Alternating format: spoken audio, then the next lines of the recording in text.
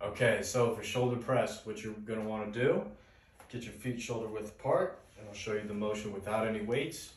Chest up, looking forward, bring your arms, make nice 90-degree angles, some L's by side, close your fist, and then just extend upward. And bring it back down, make that 90 degrees, and extend up again.